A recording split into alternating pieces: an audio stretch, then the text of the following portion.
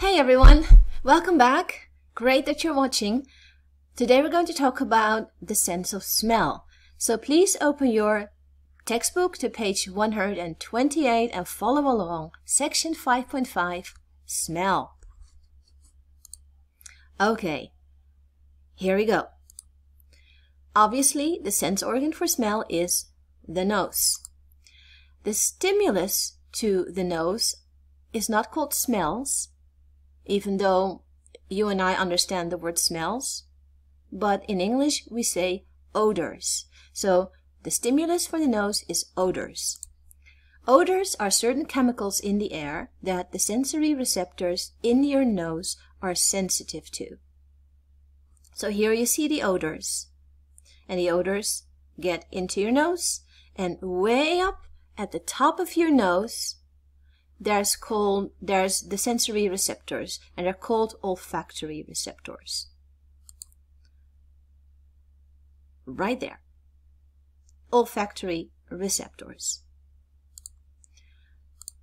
Now, the olfactory receptors, the olfactory cells, they turn odors into nerve impulses. That's what sensory receptors do. They turn smells and sounds and all of those into electrical signals called nerve impulses. So in this case, in the nose, odors are turned into nerve impulses by the olfactory cells.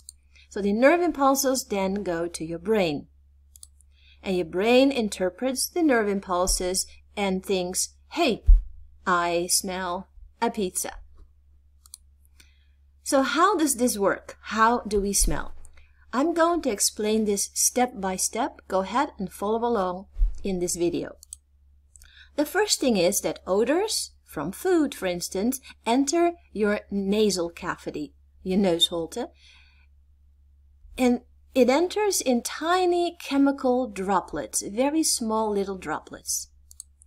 Those chemical droplets then dissolve in mucus inside your nasal cavity.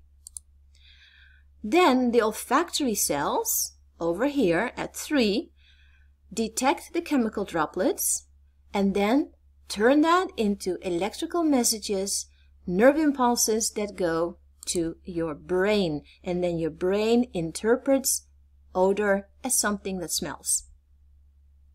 So from your nose to mucus to olfactory cells and to your brain. Now, your nose actually has more than one job. In fact, it has 2 jobs.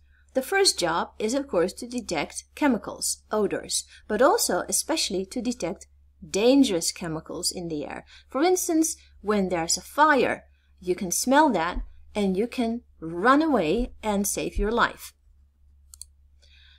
But your nose also filters the air. It cleans the air so that not too much dirt gets into your airways and into your lungs. So how does that work? Well, first of all, nose hairs. Nose hairs filter dust and germs like, big parasites and all that stuff that you really don't want to get into your body. And then mucus, that's up your nose, slijm dus, mucus traps. It is very sticky, so it traps some viruses and it traps pollen, and sometimes you then get a trigger and then you have to sneeze, so you kind of throw all of that dirt out of your body. Unfortunately, not all viruses and bacteria are trapped. Some still manage to get into your airways, and that of course makes you very sick, as we all know. Okay, well, that is actually already the end of the lesson. So it's a very short lesson, isn't it? Make sure you re-watch the video again and make sure you really understand all the steps involved in smell. So from some food all the way up to your nose and to your olfactory cells and to your brain. Make sure you really understand what's happening. Then answer the questions in your workbook on page 132 and 133, questions 29 and 30. Write those questions in your workbook, make a photo, copy-paste the photo in a Word document and send it to your teacher. That's it for today. Have a wonderful day. Thank you for watching. Bye!